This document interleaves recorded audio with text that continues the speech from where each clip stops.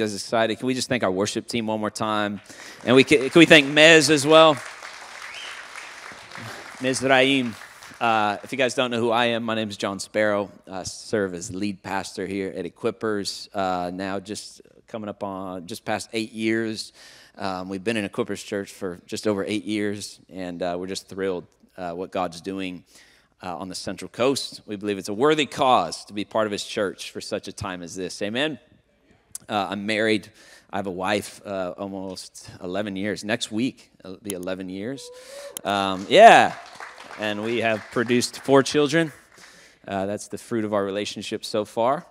And probably will just be the fruit of our relationship for, I think we're good. Let's go to the Bible.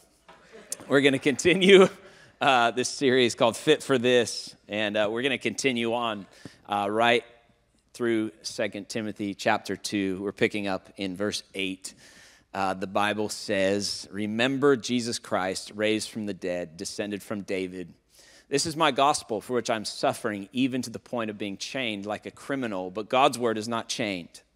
Therefore, I endure everything for the sake of the elect, that they too may obtain the salvation that is in Christ Jesus with eternal glory. Here is a trustworthy saying. If we died with him, we will also live with him. If we endure with him, we will also reign with him. If we disown him, he will disown us. If we are faithless, he remains faithful. For he cannot disown himself." This is the word of the Lord. Let's pray.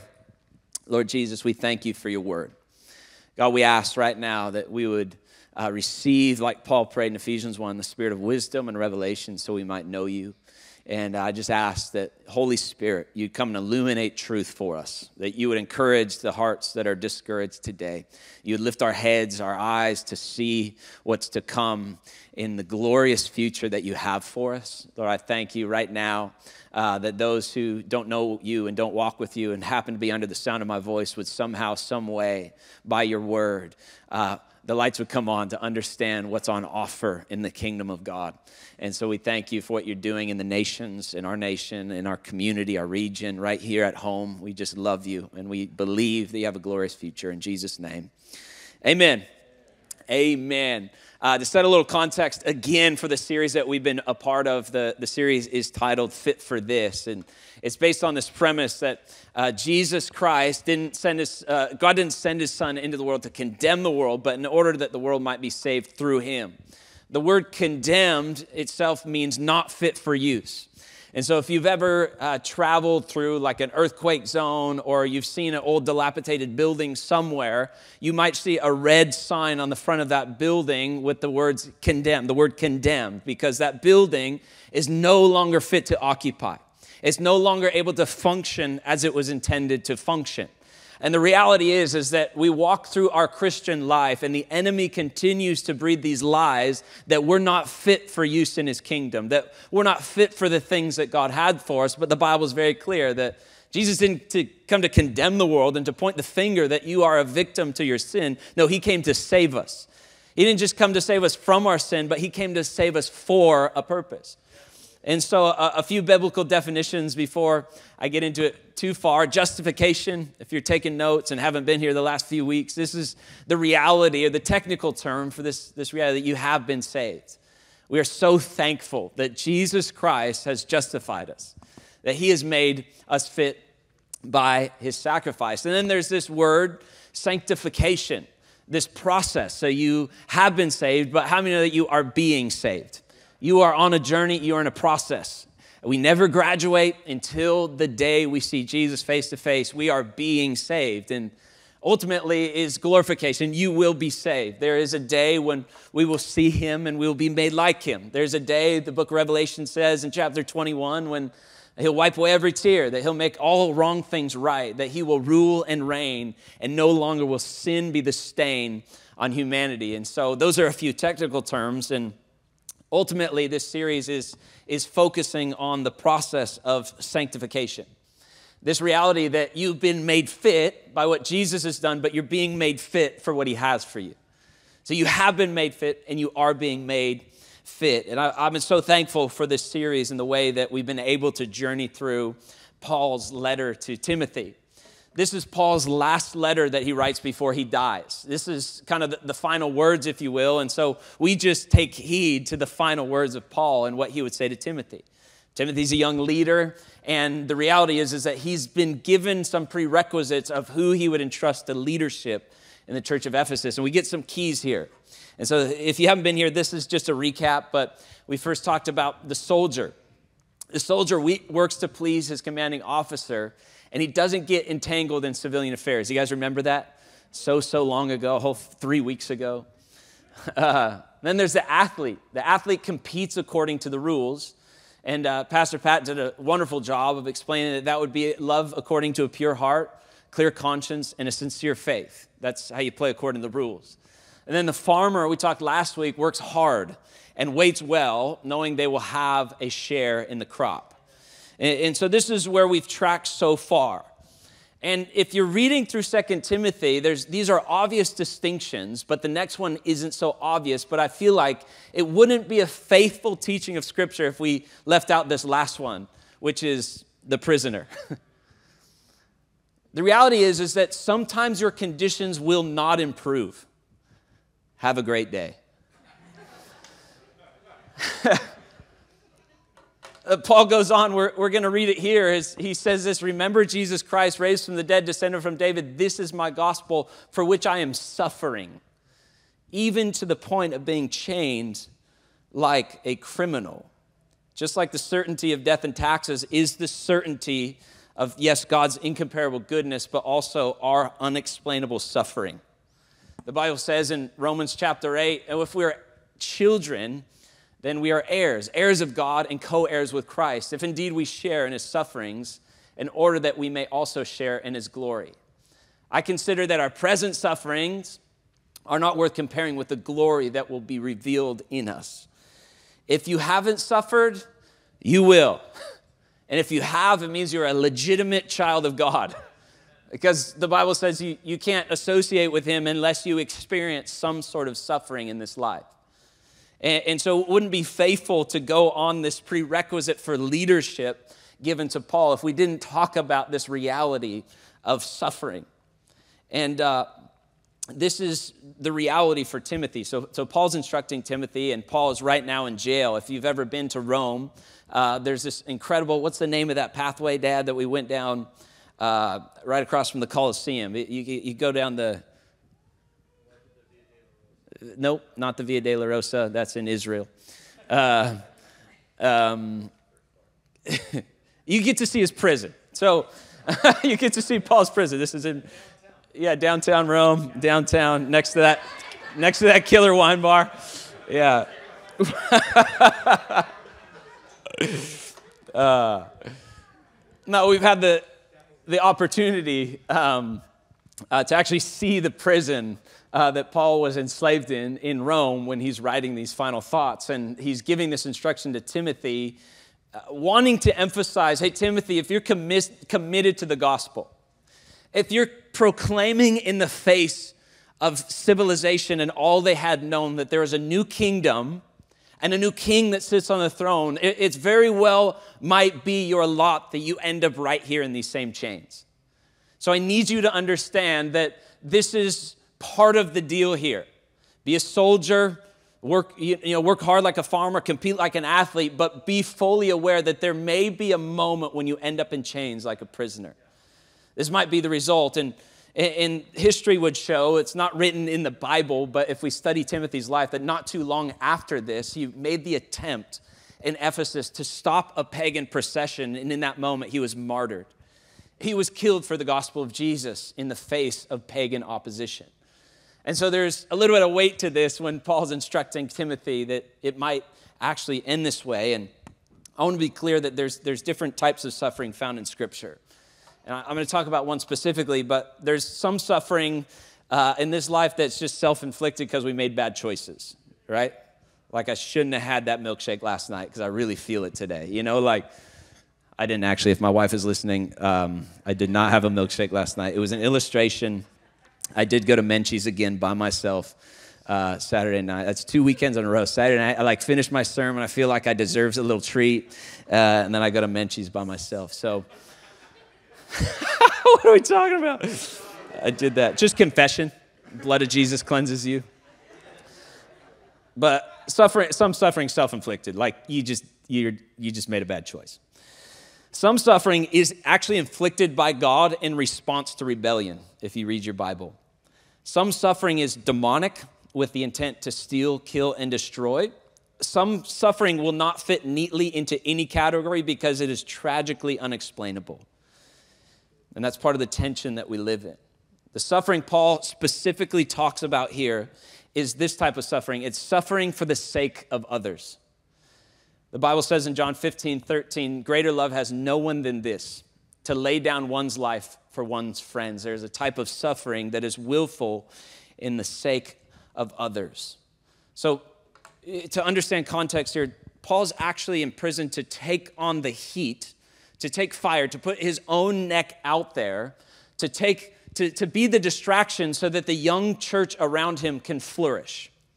He is submitting himself to change so that this young church can grow and develop. They can become strong in faith and in hope. He has his eyes not set just on the present age of his temporary comforts, but he's fixed on the age to come and what God might do. In 2018, my wife and I, we lived like 15 lifetimes in 1 year. You ever had a year like that? Like everything that could possibly happen happens in that 1 year. And we were in the middle of being foster parents with the process to adopt. And my wife was pregnant at the time. And we found out that our daughter now, who we were working to adopt, had an incurable disease. And so we ended up, in different hospitals. My wife was 9 months pregnant, sleeping in hospital rooms, and then gave birth on the 13th of May. And then 7 days later, our other daughter, who was 6 months old, her name came up on the list to receive a liver transplant. And then we were still in the middle of the adoption process. So it was just like a whole bunch of stuff that was like crammed into one. And it was a little bit intense. And I got worked. I didn't do well. And coming off the backside of that, I just was disoriented, and I was having a really hard time kind of re-engaging. And so I met with a pastor friend of mine who I knew had gone through a similar circumstance with a medically fragile child and the whole thing. And we got to talking, and I just began to pour out my heart. And the reality is I was living with this tension on the inside, this question that, like, if I'm doing all this stuff for God, then why does it hurt so bad? Like, we're doing a good thing. We're adopting and, trying to help out, and we're having babies. It's like what God said to do, like we are in the very will of God. Why does it hurt so bad? Do you ever feel the same way?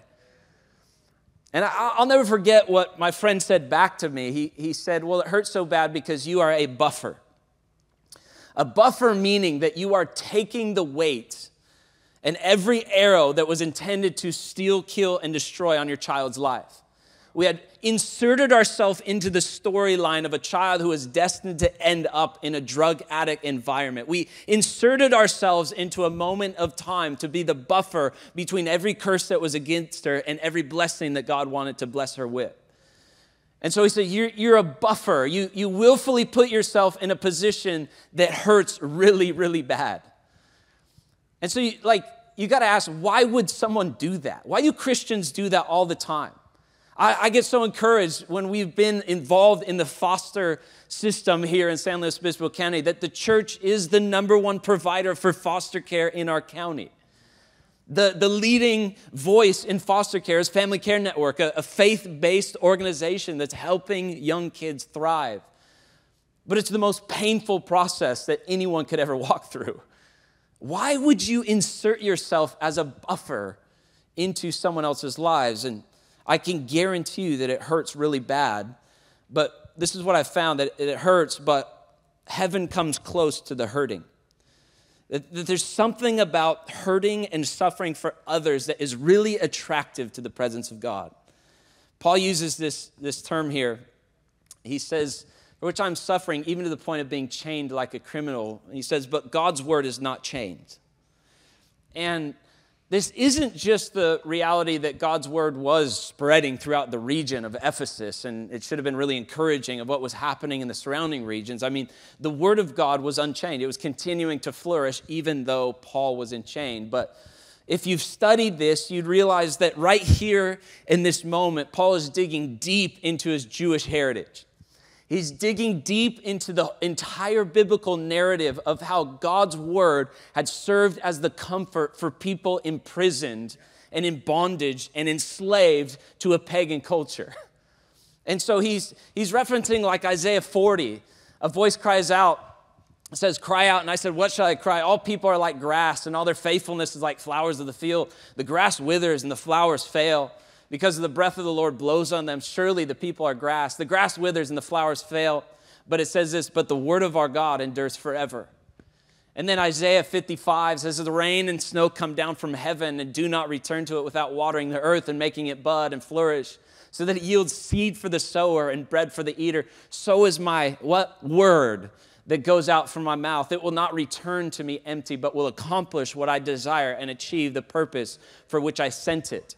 Yes, the word is going forth and bearing fruit in the region, but ultimately the word is going forth and bearing fruit in Paul's life. He sees himself shackled and chained, but the word of God is not restricted even in his chains. There's a promise in it. And then he gives us this new little song. People who study this would say, it may have been a song, if we suffer, we shall live. If we're patient, we shall reign. Deny him, he'll deny you. If we're faithless, he will be faithful. He can't deny himself. And this was a little tool to put in the belt when trouble comes and suffering happens, is to rehearse this song. And you could just imagine the early church and everything they were facing and the muttering of this sort of song, if we suffer, we'll live. If we're patient, we'll reign. Deny him, he'll deny you. Watch out.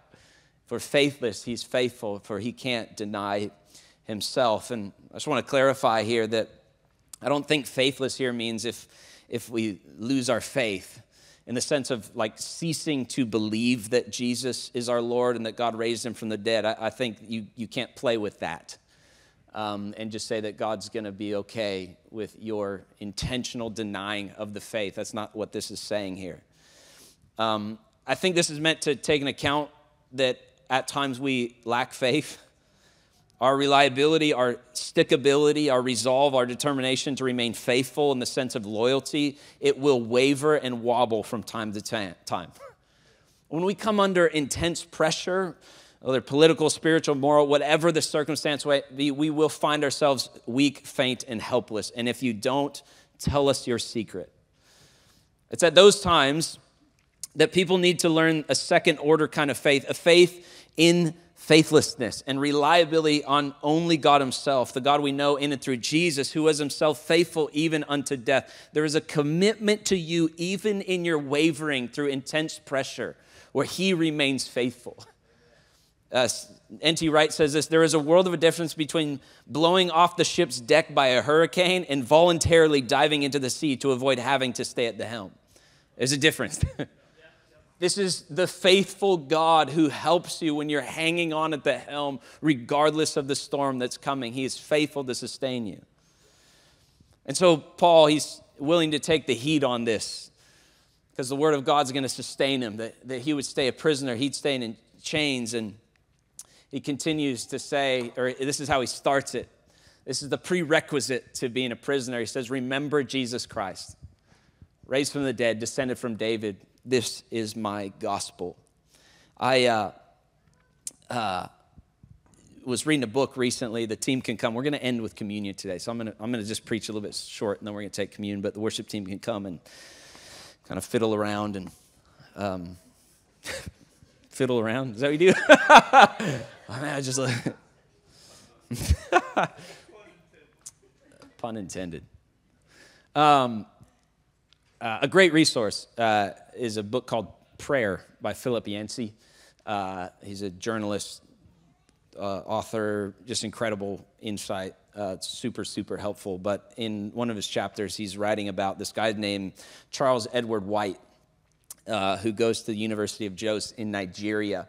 And just outside of the university grounds, there's a grave site. And he begins to kind of tour the gravesite, and he sees that it's a gravesite for missionaries who had given their lives to Nigeria. And one thing that he noticed that it was impossible to ignore is the amount of small graves. 33 of the 56 graves held the bodies of small children. These children died victim to different diseases in that tropical setting, just kind of the different setting of Nigeria. And a few of them actually, there were stories of them drowning in a river nearby. And so Charles White, he's just pondering this tension that he's looking at. It's like these young innocent lives were lost at the hand of missionaries. Like people doing the good thing that God asked them to do, and tragic things are happening. There's pain happening. There's suffering happening in response to their very obedience of going where God said to go. And he's trying to sum this up, and he quotes in that book, Prayer, it says, "The graveyard at Miongo tells us something about God and about his grace. It testifies that God is not a jolly grandfather who satisfies our every desire. Certainly those parents wanted their children to live. They pled with God, but he denied their request. The graves also show us that God is not calculating merchant who withholds his goods until we produce enough good works or faith to buy his help. If anyone had earned credit with God, it would have been these missionaries. They left all to spread the gospel in a hostile environment, but God does not hand out merit pay. Not only do we learn about God's nature from the Miongo graveyard, we also discover truths about his grace. God's grace may be free, but it is not cheap. Neither purchasing our salvation nor letting us know of the gift was inexpensive. Beginning with Abel, many of the witnesses to divine grace sealed the words with their blood. Jesus asked the Jews which of the prophets was not persecuted. When he first sent out his disciples, he promised them betrayal and death. Then at the end of his ministry, he promised his followers that as they carried his word, they would face trouble and hatred. This one gets me every time. The only way we can understand the graveyard at Miongo is to remember that God also buried his son on the mission field. There's just a reality that Jesus is the one who suffered first. And we have to take the attitude of a soldier, we have to take the attitude of an athlete, we have to take the attitude of a farmer, but ultimately we have to understand that there is a high price to following Jesus. That, I don't know, we might not end up in a prison cell, we might not actually be martyrs, but I want us to understand that as we lay our lives down for other people, we are submitting ourselves to an incredible type of pain, but I want to encourage you that heaven is really close to the hurt.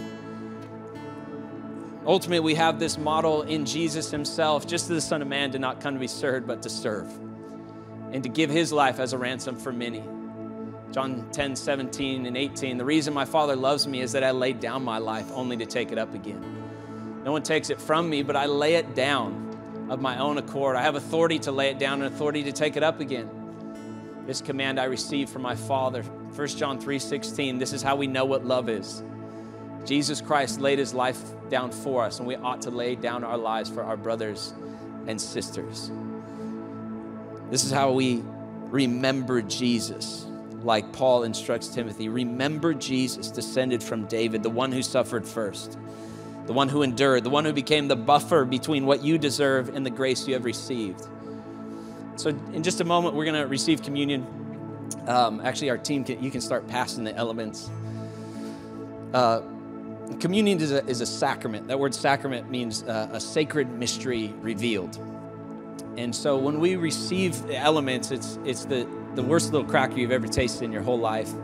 And this little grape juice. And the beautiful thing is that this is the mystery of God revealed. It's grace to see. It's grace on display. It's the body, it's the blood of Jesus in a tangible manner where we get to, like Paul instructed Timothy, to remember Christ, to remember the sacred mystery that he served as the buffer first. I don't know, knowing the end of Timothy's life and the way that things wrapped up, I just have to imagine that somehow recounting the story of Jesus was the thing that led him to be faithful to the very end. This is what Paul means by the word of God is unchained.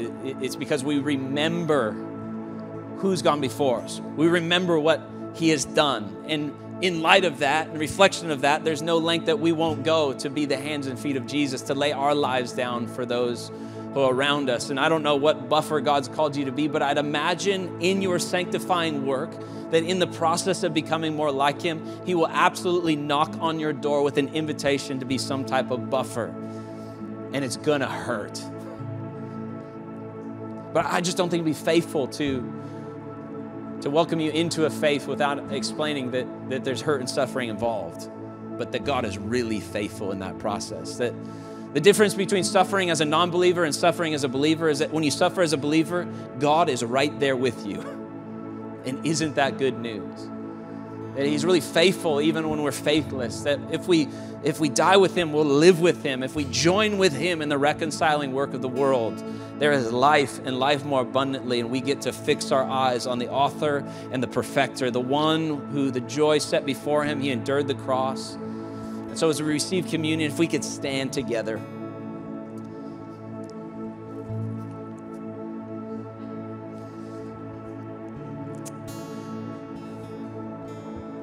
The soldier wants to please their commanding officer and doesn't get entangled in civilian affairs. And the athlete, they're just playing by the rules. Got to do it. The farmer, work really hard, believe that there's a reward on the other side. The prisoner, you need a vision of Jesus. This isn't self-help. This isn't Project You. This isn't 10 steps to live your best life now. I need a revelation of Jesus and the work that he's done on my behalf so that I can do the work on others' behalf. And so with eyes closed and heads bowed, before we receive communion together, I just wonder if there's anybody in this room today who's never responded to the good news of the gospel. The good news that Jesus saw you fit to die for out of his abounding love for you. The Bible says in Romans 5 that, well, you are an enemy to him. You are of no use. You are worthless in your sin and your shame. God chose to die because he loves. And if you've never experienced that old life to new life, kingdom of darkness to the kingdom of light type of transformation, I want to invite you that here and now could very well be that moment when you exchange what was for what God has. When you confess Jesus as your Lord and your Savior, the Bible says that he will take your stony heart, the heart that can't feel or perceive, and he'll give you a heart of flesh that's sensitive to his spirit. And ultimately he comes and he writes his law on your heart so that you can walk according to his good pleasure and not the gratification of your flesh. And so if that's you, you've never made that decision, or maybe you know right now, if you are taking inventory, you're not walking with Jesus. I just want to tell you with as much boldness as I can, you're really missing out. You want to do this with him. There's suffering either way, do it with him. There's challenge any way you do it, you just make it count. Make it count for other people. You never know what other people are going to walk through that God wants you to walk through with. So if that's you today, I'm just going to ask you to do something as a physical sign of an inward decision, is just to lift your hand in response to the invitation. If that's you today, say, I want to make a decision to make Jesus Christ my Lord and Savior. I want to follow him. I want to give my life to Jesus and trust that he would make me new, that I'd receive his sacrifice on my behalf, that I just acknowledge he died the death so I don't have to. If that's you, would you just give me a little wave before we receive communion together and we could pray together? We never want to leave here without extending that invitation. If that's you today, just give me a wave and we're going to proceed. We're going to pray anyway, so you're not wasting anybody's time. Don't worry. We love to pray around here. But hey, before we receive communion, can we all pray this prayer together as a church? Can we do that? You can be vocal. Can we do that? Repeat after me. Heavenly Father, I thank you for sending your Son, Jesus Christ, to die for my sin. Today I repent. I turn towards you.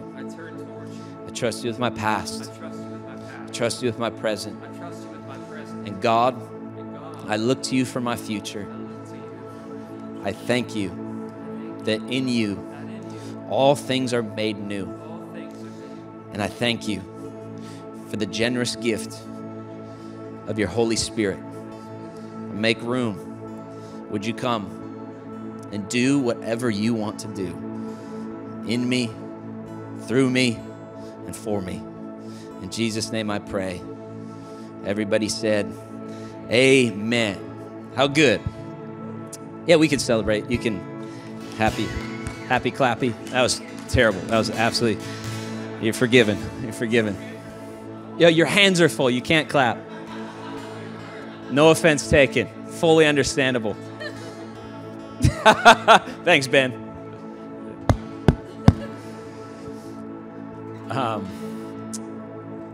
In light of this, that Jesus himself laid down his life for us, we're going to receive communion.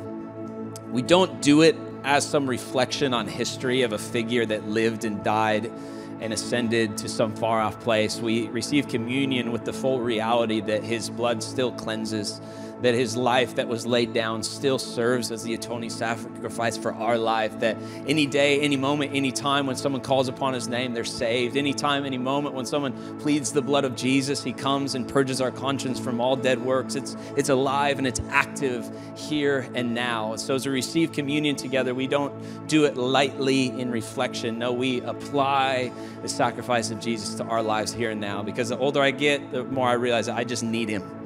I need him every day. I need him every moment. I need his cleansing work to be active in my life. So if you have the elements, does someone throw me a little? Anyways, you can open the that wafer. No, that's all right. They're working on it. Taylor, let's see that arm. Thank you so much. If you can crack the code of getting that thing open. We take this bread in remembrance of Christ's body that was broken. The body that willingly put itself under the submission of wicked people to fulfill the work of God. The body that was beaten. So right now we receive this bread in remembrance of Christ's body that was broken. You can receive the bread.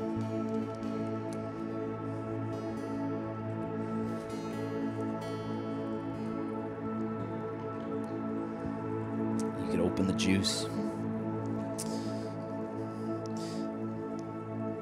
We receive this wine today, this cup, in remembrance of the blood that was poured out on our behalf, the blood that cleanses, the blood that heals.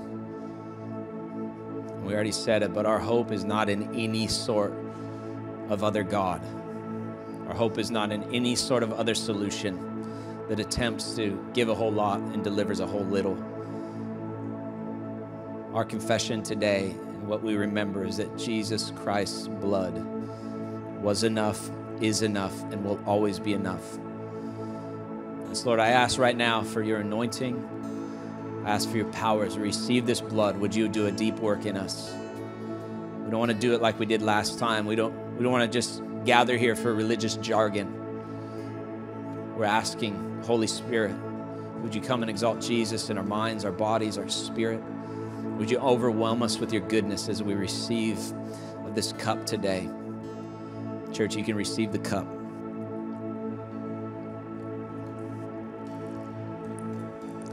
Jesus, we thank you for what you've done on our behalf. We know you've got a whole bunch of awesome stuff for us to do, to partner with you, and soldiers, athletes, farmers, prisoners, the whole thing. I mean, this is so exciting what you have on offer for us in your kingdom. But right now, we just determine to take heed to what Paul said. Remember Jesus Christ. Remember Jesus Christ, descended from David, the one who himself spent his final hours and moments as a prisoner. One who he himself gave everything on that cross, willfully in obedience for the sake of other people. And God, I ask right now, before we go into another moment of worship, that you would give us a fresh grace in places that are frustrating, in places that are really painful, that are hurtful, but somehow, God, are right in the middle of your will for the sake of other people. God, we just choose to turn every bit of pain into purpose for your kingdom, and unto the King. God, we ask that our lives would be a living testimony to those around us of what suffering well looks like, those who don't abandon the ship, those who lean into the faithfulness of God, hell or high water. God, we just commit to be those people who just believe that the word of God is not chained. It continues to nourish. It continues to encourage. It continues to sustain in the face of adversity. And God, I just ask in the increase of wickedness that the Bible talks about in our times, that according to Matthew 24:12, that our love will not grow cold. God, as the pressure from a pagan society increases, we'd be like Paul, no, I'm living on the inside. I'm flourishing in the midst of adversity. The gospel is still breaking out. Lives are still being transformed. My family loves God more today than they did yesterday. Lord, I thank you that that would be our confession as your people. We're not growing bitter. We're actually getting better. So Lord, I thank you. Would you help us to grow up into the full identity of what you have for us as a soldier, an athlete, a farmer, and also a prisoner. In Jesus' name I pray. We're going to sing the song one more time, but I just want to maybe remind you that we can pass those. That's for your garbage. Isn't that nice? Thank you so much. As a church, we like to worship, and in Romans chapter 12, Paul's instructing the Romans that you would offer your lives as a living sacrifice, holy and pleasing to God. And one kind of funny thing I was reminded of during prayer meeting this morning is that a living sacrifice is funny because it gets up and runs off that altar sometimes, doesn't it? But today, just in this last few moments of worship, we're putting our lives back on offer to God, putting our lives back out there in response to what he's done for us. And so I don't know what it looks like. I don't know what gets you a little bit uncomfortable, but maybe if we could just offer something a little bit radical in response to what Jesus has done for us in our worship. Can we do that? God, would you help us in our worship? God, would you provoke worship on the inside? Would you provoke love in our hearts? Would you provoke adoration in our hearts? So church, let's sing before we go, what can wash away my sin? Thanks so much for tuning in. We hope that message was inspiring, encouraging, and hopefully equipped you for life. And if you're looking to get connected with Equippers Church, you can go to equipperscc.com/connect, fill out a simple form, and someone from our team will be reaching out. You can find all kinds of opportunities to connect, to give, and receive prayer on our website, equipperscc.com. And hey, we really hope to meet you in person sometime, see you in the room. But until then, keep tuning in. We hope that you are blessed by Equippers Church here on YouTube. Love you so much. God bless.